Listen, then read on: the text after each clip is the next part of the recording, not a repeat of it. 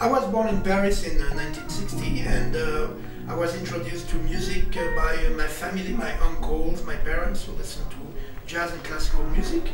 I took piano lessons from the age of 7, but didn't go very far in the academic way because I stopped taking lessons when I was like 9 or 10.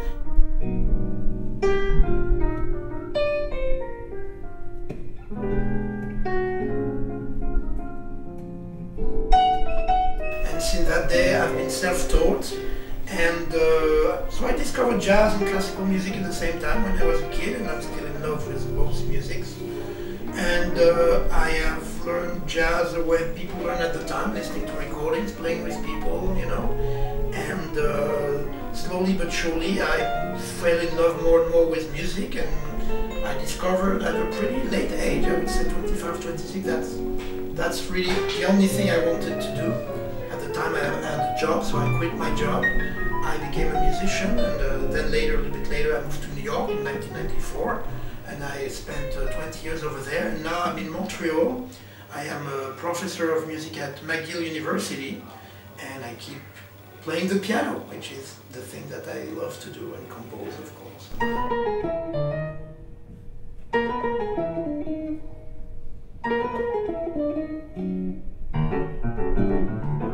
I don't care.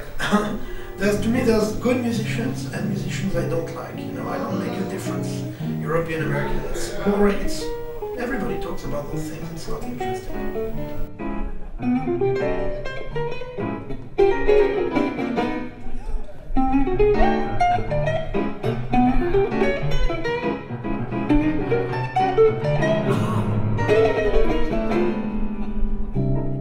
Well, the best way to learn improvisation is actually to improvise. It's actually to do it. Sometimes you know, people tend to think that it's a science, that you need to learn theory and stuff like that. But the greatest improvisers, like people like Errol Garner, for example, were completely self-taught. They just improvise from here, with their ears.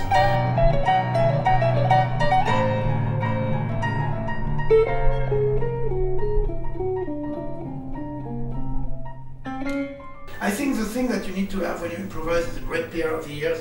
Hear everything that's going on, hear the music, hear all the other instruments that you play with, and really let your instinct guide you. And then, you know, of course, you practice, you work. But I think the most important thing is to do it, to improvise at home every day, to improvise with other musicians, develop your ear, develop your instincts. And that's how I learned, you know. It's really like a language. It's like when you learn your language, you know, it's the same. It's really like learning to speak. To me, that's what it is.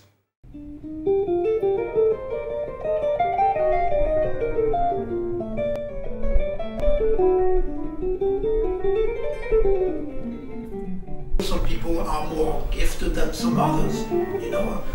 For example, there are things that I'm sure I'm not very gifted at. I'm not like a great at drawing. I'm not a fantastic chess player. And, you know, there are some things that we are naturally better at than some others. But I think some people are really naturally gifted for speaking the language of music, you know, and those people really can improvise. You know, I think that's...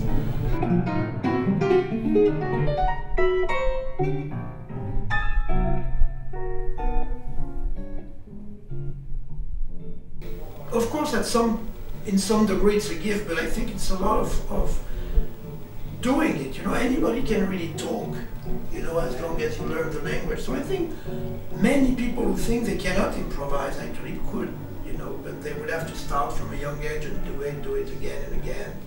And that's how you learn, really.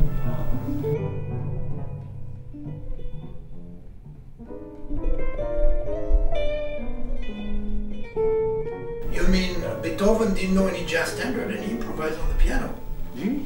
Yeah, well, jazz was not born yet, you know, so jazz and improvisation. Improvisation exists in centuries, you know, way before jazz existed.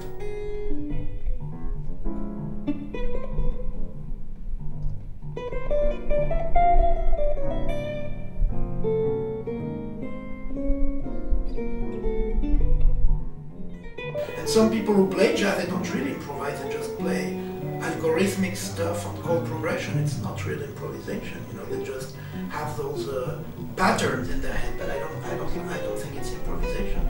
Improvisation exists since many, many years. Chopin improvised, Schubert improvised, the great classical musician improvised, great classical composers.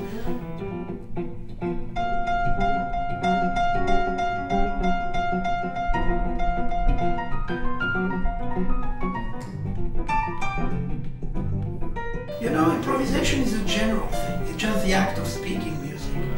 Jazz is a certain language. It's like you ask me, can you speak if you don't speak French? Of course. You can speak English, you can speak Cantonese, you can speak Mandarin, you can speak German, etc. So you can improvise without playing jazz, same as you can speak French. You can speak, without speaking French.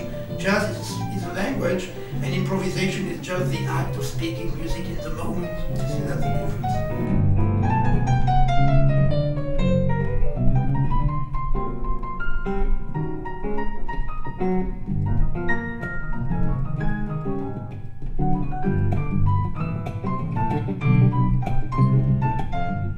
Listen to it.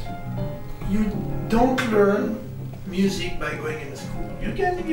I mean, schools have good. I work in a school. I'm teaching in a school, you know, and there are some great things even that are being done. But you learn music by listening to it, by falling in love with it. The way I learned music was by falling in love with it. It's like life. If you want to know how can I learn life or how can I learn love, and somebody tells you have to go to a school, you're gonna be like, are you crazy? I mean, you know, life, love, you know, you learn by life.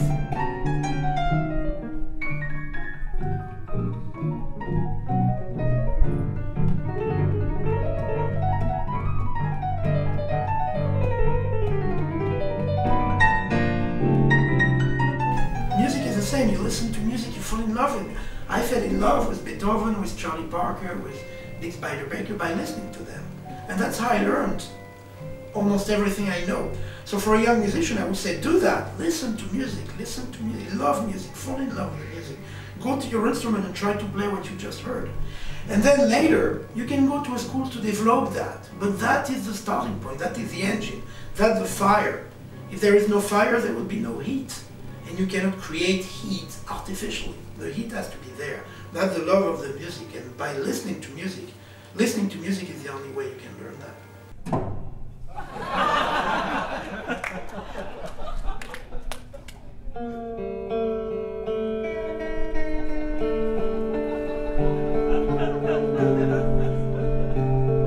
My website is www.jeanmichelpilc.com, JEANMICHEL.com, and you are watching musicinmusic.com here in Hong Kong.